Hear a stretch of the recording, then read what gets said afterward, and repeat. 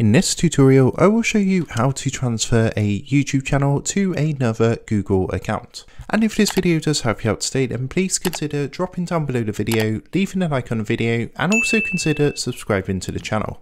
And with that being said, let's jump straight into the tutorial.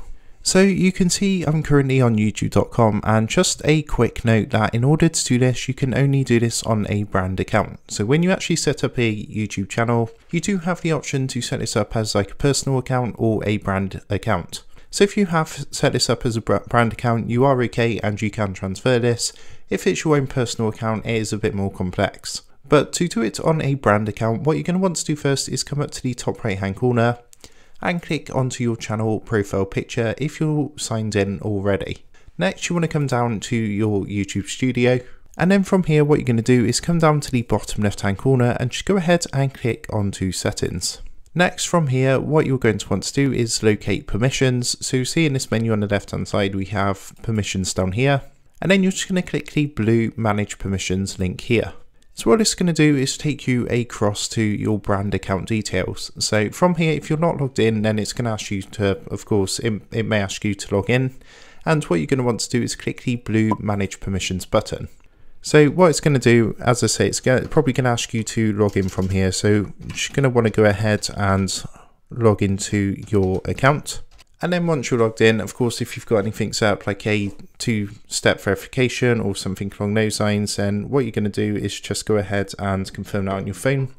So I'm just going to do that now from my phone, and you can see that's just going through, and we are back to this screen here. So once again, you want to click onto the manage permissions box, and you'll see that it's got my myself here as the primary owner. So to add someone as the primary owner to transfer this account, what you're going to want to do is click onto this icon here to add someone to this account. So I'm just going to go ahead and enter another email into here. And this is just another email that I use. So I'm just going to go ahead and pop that in. Then what I'm going to do is choose a role. So of course we want to select owner, and then we want to click onto invite. So what's going to happen, you'll notice down in the bottom left hand corner it says invited users. Now what that now means is they need to log into their email. They would have been sent an email, so what they now need to do is go into their email and just accept the invitation.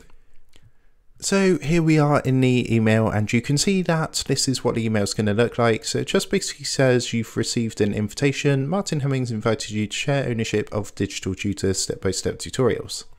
So all you need to do is click the blue accept invitation button, go ahead and click accept, and this is going to take you again back to the brand account details screen. So if we now go ahead and click the manage permissions button again, and again it might ask you to enter the password. So I'm just going to go ahead and do that again. And then once again, click the manage permissions button. So you can see now that they've still set as a primary owner, and I'm set as an owner. So what I'm going to do is click the drop down box and select primary owner.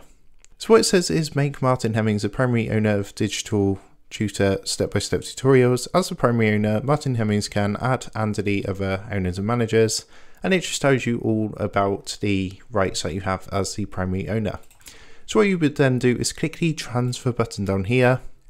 Now notice a little pop-up down in the bottom left hand corner which says that basically primary ownership can only be transferred to users after 7 days.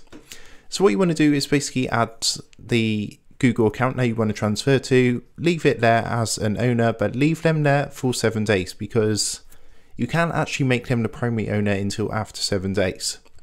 So you just want to wait the 7 days, go back into this screen, go onto the manage permissions, and as I say, you'll be able to change that to primary owner and switch the Google account across. So I hope this video helped you out today. If it did, as I say, if you would drop down below and drop a like on the video and maybe consider subscribing to the channel, I really do appreciate it. And with that being said, I will see you guys in the next tutorial.